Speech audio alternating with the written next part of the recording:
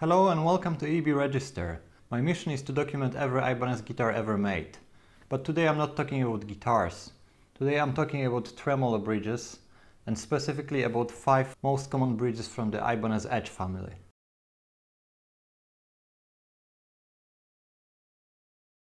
The Edge family of bridges is implementation of the Floyd Rose patent.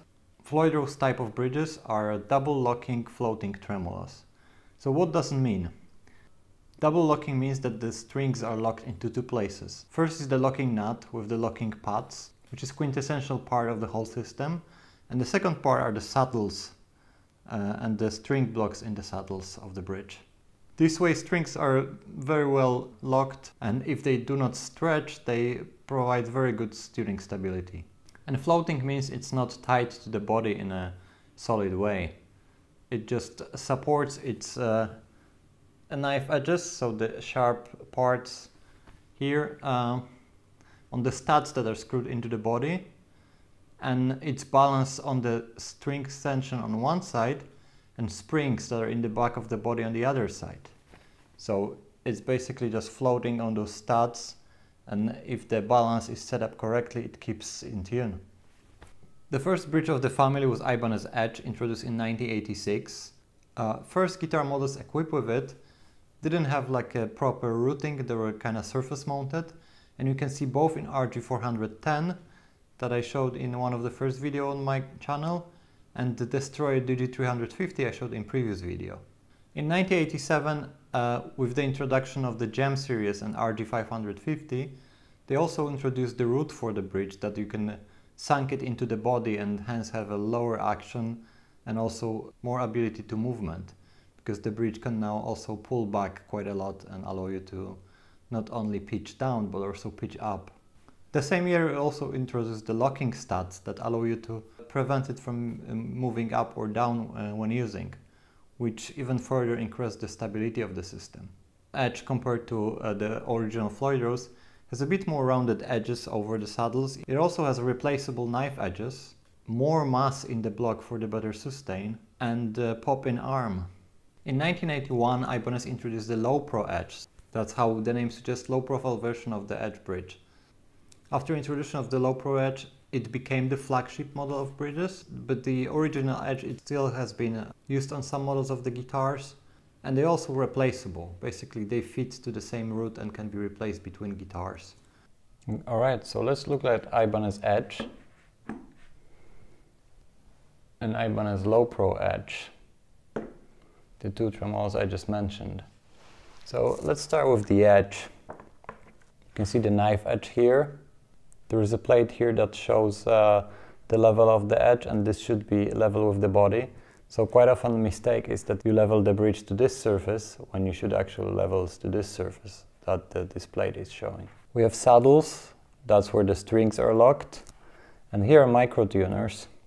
And what micro-tuners do, they basically push down or up the whole saddle, basically stretching or loosening the strength. And on the bottom there is a block that's made from solid metal, and the springs are attached here.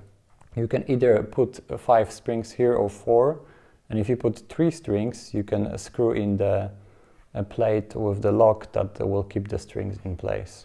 This Edge is after re-release in 2010.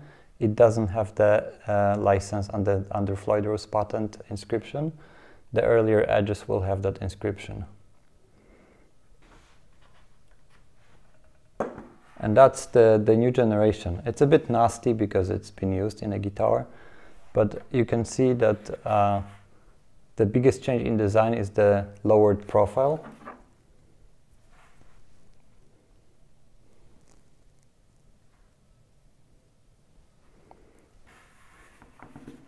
It was obtained due to the different construction of the saddles.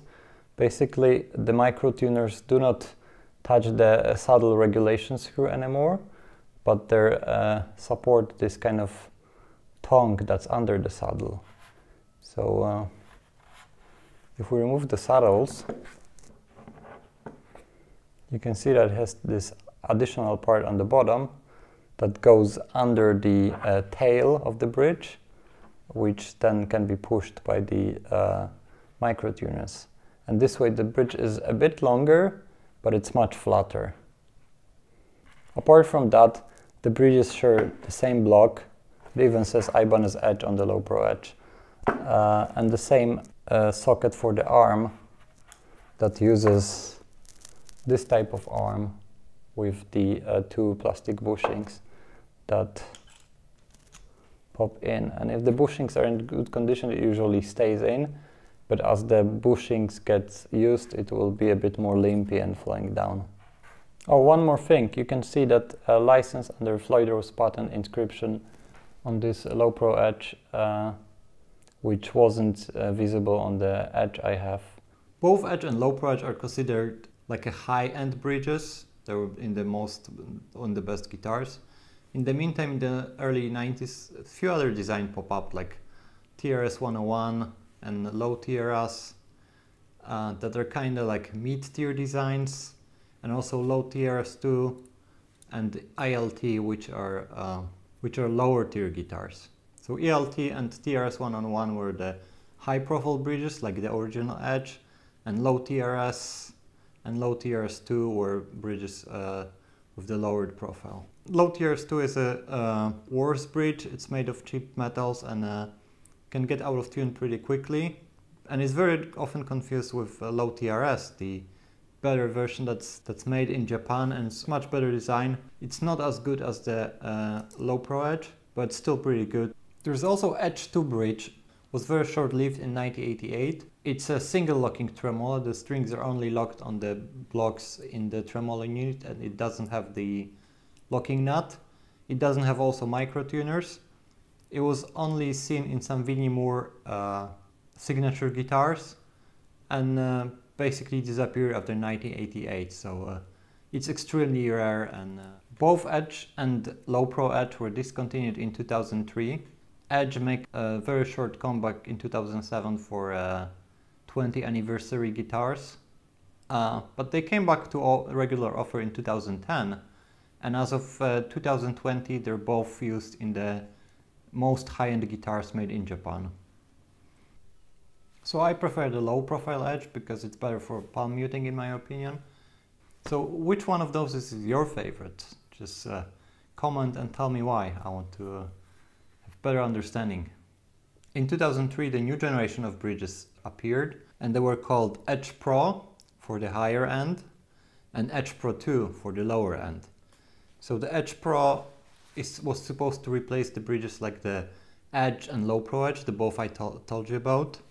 And Edge Pro 2 was on the lower end of the spectrum, and it was supposed to replace Lo-TRS and Lo-TRS 2 bridges. And I think especially over Lo-TRS 2 it was a huge upgrade because it was much more stable bridge with much more high quality components, and I would call it mid-tier bridge, to be honest. They are mutually replaceable, they fit the same studs and the same roots. So for example in my RG370B I upgraded the Edge Pro 2 with the better Edge Pro. They are visually quite similar and hence easy to confuse, but two very characteristic things to differentiate them is the saddles. The Edge Pro saddles have something called sound chip. It's a piece of metal that apparently increases the sustain or something like that. Another difference is the arm socket. The Edge Pro have the arm socket from the Edge and Low Pro Edge that takes the arm with the bushings. And the Edge Pro 2 has a different system where you just push the arm in and tight the little screw here, and after the time this screw will go into the arm and damage it, so I used like a piece of tape to make it tight, but it's not a very good system.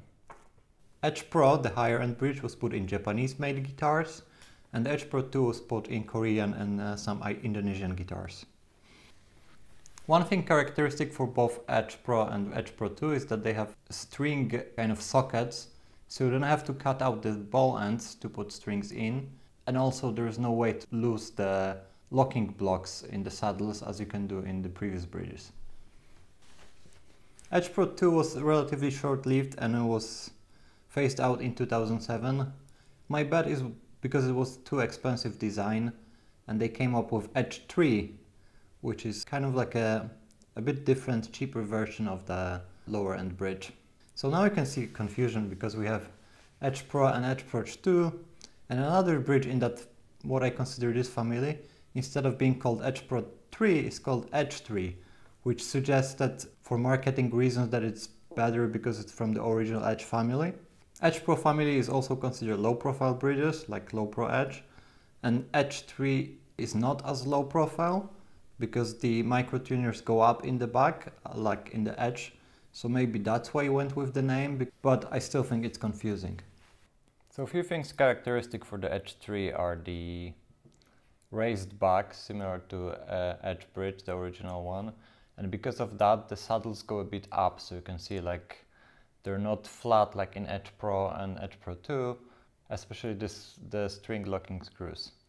You also use the old system with the blocks, and it doesn't have the plastic sockets for the strings, so you have to actually cut out the ball ends like in the old systems. The arm system it used is similar to the Edge Pro 2, so basically stick in and tighten the screw in the back. The saddles are similar to on the Low Pro Edge, so they have this kind of tongue sticking out in the back, but even with that they didn't manage to have the lowered profile, so that's interesting. So if I put them three against each other, the Edge Pro is the highest end, put in Japanese guitar. The Edge Pro 2 is, I would say, mid tier, and the Edge 3 is the kind of lowest tier. It has pretty unfavorable reviews, and I think it's because the knife edges are made from softer metal, so after some time of abuse they just get less stable. But if properly set up, they're quite decent bridges. I think some people are too quick to complain about them. But in general, even the highest end model Edge Pro, it was considered by many people the downgrade from the Edge, Low Pro Edge family. And one of the reasons that people give for that, it doesn't have a locking stat. For me personally, Edge Pro stands equal with Low Pro Edge as the two best bridges Ibanez ever made. Edge Pro was phased out in 2010 as Ibanez came back to the original designs of the Edge and Low Pro Edge in the highest end guitars. Also, a new series of bridges, there are two versions, higher end Edge 0 and lower end Edge 02, started showing up in guitars, and they're living currently in parallel with the reintroduced Edge and Low Pro Edge. They support 0-point system, which kind of makes them a bit different bridges. You can remove 0-point system to keep them being the normal floating bridges. They're easier to set up and balance, but they also don't flow so nicely as the original systems. I'm gonna talk about those bridges in a separate video because they're quite a different system. So yeah, Edge Pro and Edge Pro 2 phased out in 2010. Edge 3 stayed on the cheaper guitars until 2018 or something like that, and it's been replaced with the standard double locking Tremolo SDL. On Indonesian guitars you quite often will have Edge 02 now, and on the Japanese guitars you'll have either Edge or Low Pro Edge or the Edge 0. So let's talk about some funky modification to those bridges. First of all, 7-string version.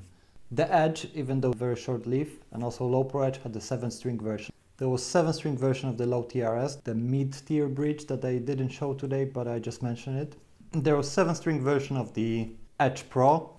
There's also concept of bridges equipped with piezo saddles. So they have two outputs for the guitar, both like the normal output from the pickup and the piezo output for like the semi-acoustic sound.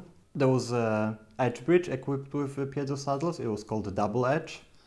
It was a Low Pro bridge equipped with the piezo saddles. It was called Double Low Pro Edge. And there was Edge Pro equipped with piezo saddles that was called Double Edge Pro. And another funkiness, both Low Pro Edge and Edge 3 have fixed version. Basically where instead of knife edges, the base plate is screwed into the body, and then it just uses saddles from those bridges and the micro tuners. The fixed Edge 3 was visible on the Mick Thompson model I talked about in one of the previous episodes. Fixed Low Pro Edge is on the Mick Thompson higher end signature that I will talk in some of the future episodes. And if I did that video already, when you're watching it, I'm gonna put a card here, so you can click that. Cool. Hopefully this video will help you recognize between those tremolos and have a better understanding of the naming, which in my opinion is quite inconsistent. Please comment which of those tremolos is your favorite and why. Please subscribe and like this video so we can continue this journey to document every Ibanez guitar ever made. Thank you and see you next time.